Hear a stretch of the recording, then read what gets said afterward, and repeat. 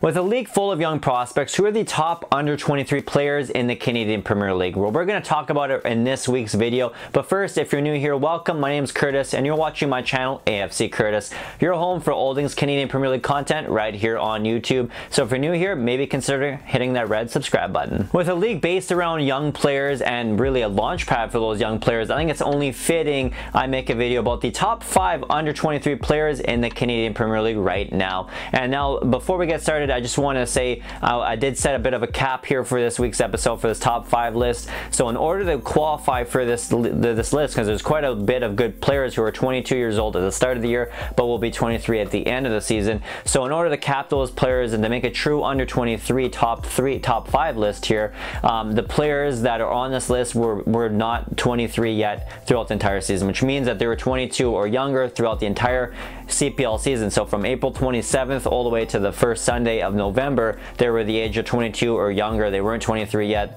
So the players that did turn 23 before the season was over, like a Daniel Krutsin or as well as Marco Carducci, those players unfortunately just missed the list just because of their birth years. Number 5, Cadel Thomas.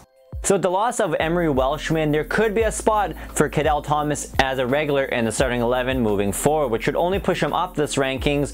And quick thing before I continue here, I do want to say Cadel does turn 23 this calendar year, but not until after the CPL season is complete. So therefore, he just makes a cut for this top 5 list of the top under 23 players. But he's definitely deserving of it. He's made history. He's the first ever Forge FC goal scorer, and he's probably one of the better super subs, I want to say, in the league. He's gotten a lot more starting time recently, especially with Welshman's departure at the start of August here. So he's looking really good and he's got prime. He's one of the top 20 goal scorers in the Canadian Premier League right now. He's convincing, he's able to score goals, he's able to make plays, and he's young. He's still 22, will be 23 at the end of the calendar year, but still really good positive player, really good positive piece, and deserves to be in the top 5. Number 4, Easton Ungaro. The month of August just seems to be Easton Ungaro time, as he's been popping off those goals lately. At the start of the fall season, he started to finally get those playing minutes, and with FC Edmonton, his hometown club, but he wasn't scoring many goals. And August comes, and all of a sudden, goal, goal, goal. He got a hat trick, if I'm not mistaken, a couple of games ago. He now has 6 goals right now, currently, as of the recording of this video on August 26th here. So I mean, it's unbelievable that he's got 6 goals. He's tied for 3rd in the league in goal scoring. The guy just turned 21 back in June. So this is incredible. This kid is on the rise. Definitely look out for him. A lot of people are already calling him the next Dwayne De Rosario, but of course his manager Jeff Pullis wants to keep those rumors and whatnot and potentials aside, let the kid play his game, and he's looking fantastic for it. So definitely look out though for Easton Ungaro, who's coming in at number 4.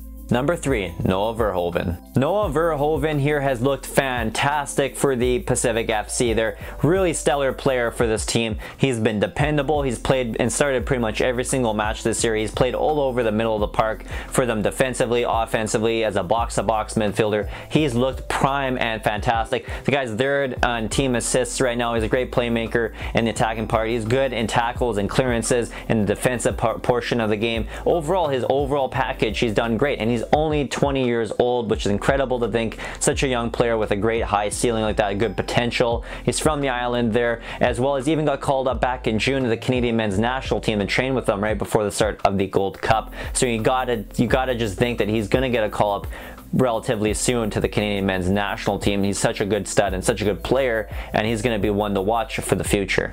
Number 2, Terran Campbell.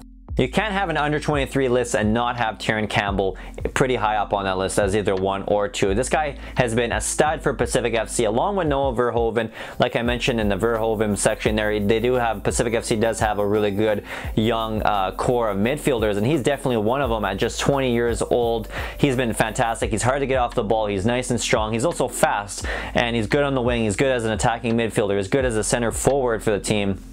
And I mean, there's a reason why for a good portion of the season he's been one of the top goal scorers in the Canadian Premier League, because he's been such a good player. He's got him and his good dynamic duo partner there in Victor Blasco just scoring goals, the two of them. But Campbell right now is looking like a good stud, and I haven't heard too much in the rumor mill of him potentially leaving this winter to go to Europe or go to another club, which I please God, please pray that he stays at least 1 more year in the Canadian Premier League, because this guy's a good player to watch, and I would love to see him more in the CPL for years to come. So Terran Campbell is definitely one to watch.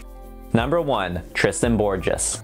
Now, Tristan Borges is one of the top goal scorers in the CPL, one of the top shot producers in the CPL, and my God, this guy is one of the best players to watch in the CPL. I mean, he's so exciting to watch, so fast on the wing.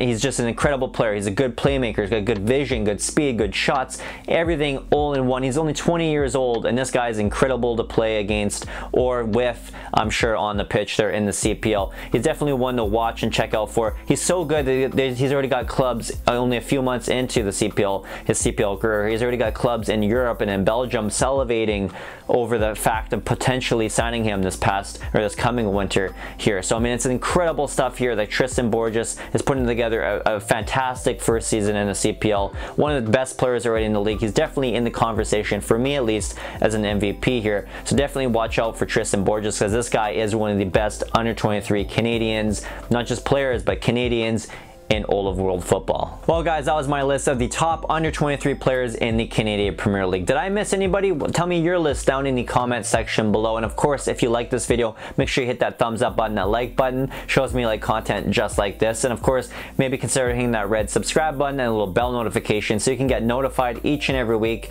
when I drop a brand new episode just like this one. Plus, you're part of a special little A.F.C. Curtis community that you can really only find through my videos and right here on my channel. And of course, another great community to look up is the northernstarting11.com. I'll have a link for that website down in that description below. You're going to want to check it out because there's a bunch of great soccer related news and notes, podcasts, vidcasts, everything. I'm super proud to be part of this network of shows. So definitely check it out. Everything you need for Canadian soccer, your appetite, everything for that is all in that one website. So check it out below. And until next time, guys, thank you so much for watching.